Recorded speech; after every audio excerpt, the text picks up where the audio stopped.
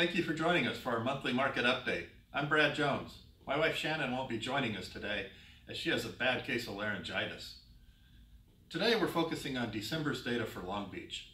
As you'll see, prices for houses and condos finished the year up, though the rate of appreciation has slowed considerably over the last few months. Sales in December of 2018 were lower than the previous year, and the number of new listings in December also decreased. However, the time it took to sell a home increased and inventory also picked up. After being in a market heavily favored toward sellers, it's looking like 2019 will be a much more balanced market. If you have any questions or plans we could help you with in the coming year, please give us a call. Thank you.